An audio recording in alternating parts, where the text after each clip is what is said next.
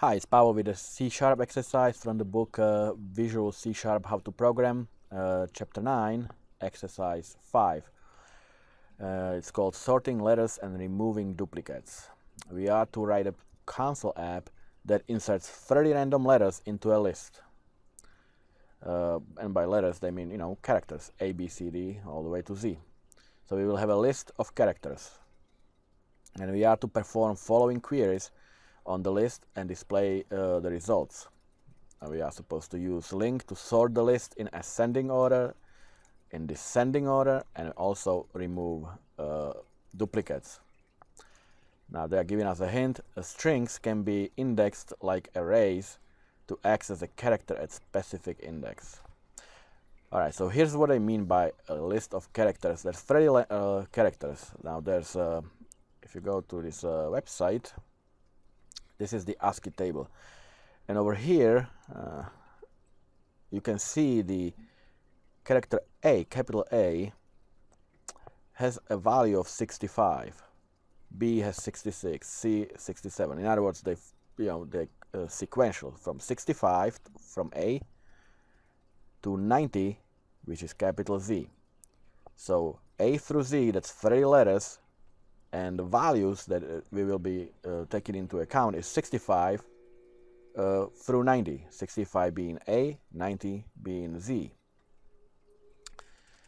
So it will probably make more sense when I start coding, so let's just do that. First, let's do the list of characters. I'll call it letters, and we will of course create the list. Now, what we need is a random generation of these letters. If we won't have A through Z, we will have a bunch of A's, B's, C's, whatever letters are randomly picked. So we will need a random object, and I'll just call it rand. And I will create a single character variable for a single character. So for a single letter, and I'll just assign it a space for now. Okay, so first thing, we need to get or generate a random characters, 30 random characters, as the exercise wants us to do. Technically, there could be one of each, which would be A, B, C, all the way through Z, but that's very unlikely. Usually there will be some duplicates, so that's why the exercise over here also calls to remove the duplicates. Now, to get random letters, we go simply into a for loop. I'll start from 0. I is less than 30. Remember that we are generating 30 characters, and within the loop, we will get the random character. So our letter, remember the character over here, that's our variable. We will assign a character, random.next. And remember the chart. Capital A is 65, capital Z is 90. So we will randomly assign a number from 65 to 90 to it. So let me just close that. So it's gonna be random number from 65 through 91, because it's 91 is not inclusive, but 90 would, if it just did 90, it would actually be only 89. Alright, so now letter is a character, so we have to cast. This is an integer, but since every character has an assigned integer value, we can cast it, simply change it to a character. So now this will create or generate a random number from 65 to 90, and we will cast it to a character. So let's say it generates number 70. So what's gonna happen? We got the number 70, and it will assign a value of capital F to it. and it will loop 30 times, create 30 random characters. Now we have to, of course, save this character, and we will save that into our list. So our letters dot add, and we will add that letter to it. So within this loop, we are populate list with random letters. Well, these are only capital letters. Letters only. All right. So I mean, we could do also lowercase, but you know, why to? And then we could compare them too. I mean, lowercase letters have different values, and they're not sequential. I mean, they are in that it starts over here. It's 97 is lowercase a, and z is 122. But we would have to deal with the gap between, you know, the 65 for capital A and 90 for z. But then you have 91, 92, and so forth to 96, which are some other characters. These are not letters. These are just like brackets and stuff. So we would have to take that into account. So, but in this case, we still get all the alphabet, and we are randomly creating the letters and assign them to our list. All right. So now we can do the first thing, which is to use the Linq to sort the list in ascending order. So we will do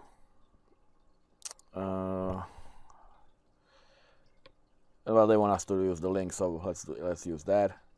So we will do a query equals from, I'll call it LT for letter, in letters, which is our list, and the command I forgot R. The command to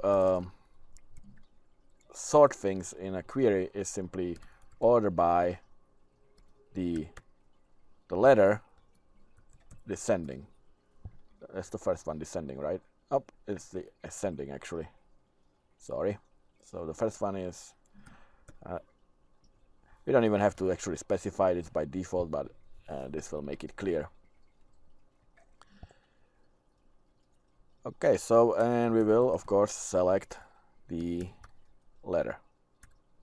So this is the whole query to sort the list of characters in ascending order. But just so we can see what letters are being used, I'm going to, this is going to be my control display. I'm simply going to do a little for each loop to display the random letters in random order, like in order they are being placed. So in a variable, I'll just call it element in letters, and console dot, oops, that's the next line.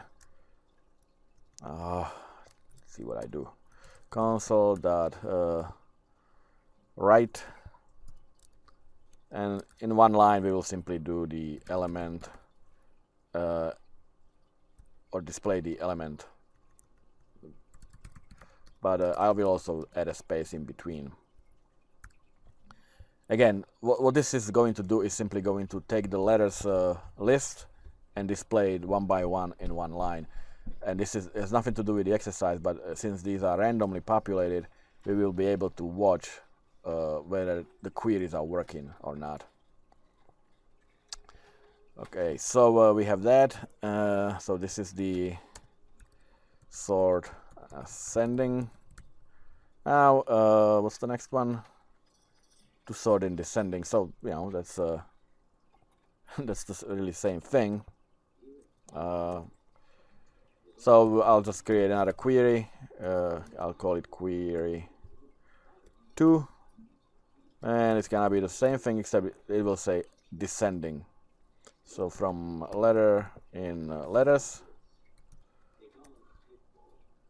and we'll do order by descending, and we will select the letter. Okay, so this is the descending sort descending. So that's fairly straightforward. There's really nothing to it. And so we have the ascending, the descending order, and finally the query that we need is to display the list in ascending order, which means A through Z, with the duplicates removed. So to remove the duplicates, we'll create another. So this is remove duplicates, and we will do our third query. Now, in order to do this, what we are going to be basically selecting is distinct values. So if there's, let's say, 2 A's, it will only pick only one distinct value. So we'll start, we'll do the query just like we did before from the LT in letters, and we will do the order by LT, and they wanted ascending. Again, we don't have to specify ascending, but you know, it makes it more kind of visible that this is what we are doing. Except I have to order by, so that's our ascending, and we will select the LT. Now this is one command. I put it all in a bracket because after this is executed, we will do a dot and distinct, and this will select all the letters, sorts them out alphabetically, A through Z, and then at the end it will remove the duplicates. It will only keep the one distinct value. So these are our queries, but if I run it now, all I get is the display of the random letters that are being selected by the program. Oh, I forgot my console.read line just to pause the screen. So here's our 30 letters, and you can see the random. I'm sure there's some duplicates. Let's say C is here, first and last is C. There's are there any others? There's X here, there's X here. So these are the random numbers that the computer selected. Now the queries actually didn't even run because we are not displaying anything. We are doing the queries, but we are not displaying the results. And so to display the results, we simply will do a for each loop for each of those queries. So for each var e in this one is the first query, so in our first query, and we will simply console write the element, so e, and I'll space it out between the two. So if I run it now, we should get the values that the computer randomly selects, and oh, you know what, they just continue because remember, this is only console.write. We are writing in one line, but after that we need to add an empty line, like move to a new line. So console.write line, and I'll copy paste it after this too. So here's the random AFM whatever, and here it is in ascending order. We have 3 A's, 3 B's, 1 C, and so forth, and we also have Z. So this is sorted in alphabetical orders, but with all the duplicates still being there. So I'm gonna copy paste the whole block for each. Oops. And I'll paste it for our second query. Except this one will loop for query 2. And that's the same thing. So now we will have 3 lines. The first one is the random generated number letters. Second one is ascending from A through Z, and the third one is from Z through A in descending. Now let's do the last one, which should be with the duplicates removed.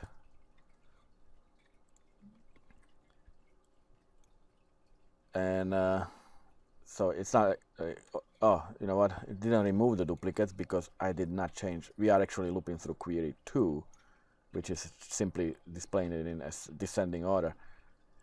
The query with the distinct values is called query 3, so I have to go to a for each loop and actually display query 3, not query 2.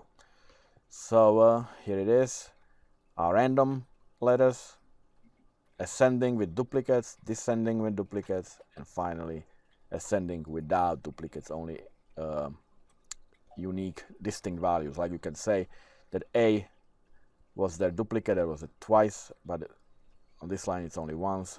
The same with B, C, D, there were 3 Ds, but we have only 1, and so forth.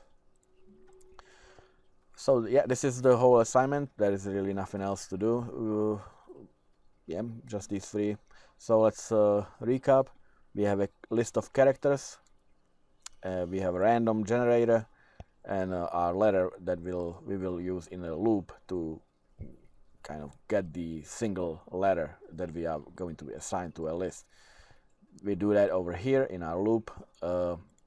We will randomly generate a number from 65 to 90, which are corresponding values for capital A through capital Z, and then we will cast it to our character, which will save it into our character, into a variable of character called letter, and then we will add that letter to our list. So at the end of the loop, when this loop finishes its last iteration, we will have a list of 30 characters that are randomly generated and assigned to a character value, not just an integer value. So now then we go, well, this is just a control loop. We're simply looping through the list and see what letters were generated, so we can kind of make sure that our queries are working correctly. Our first query simply gets or goes through all the letters in that list and orders them ascending. It does not remove any duplicates, it doesn't do anything else. It will simply return a sorted list in ascending order. Over here we simply display that list, or we will display the query that is sorted. Over here we do the same thing, but we do it in descending order. And finally our third query, it selects the letters. This portion is the same like the ascending order here. It simply goes through the list, orders the letters in ascending order, and then at the end it assigns the command called distinct, which basically only selects the distinct values. So if there's any value repeated, like let's say A, and A, then only one A will be selected. And over here we use another for each loop to display the result of the query 3. Alright, so I hope this was helpful, and if you liked it, please like the video. If you're not subscribed, please subscribe, and I'll see you next time. Take care.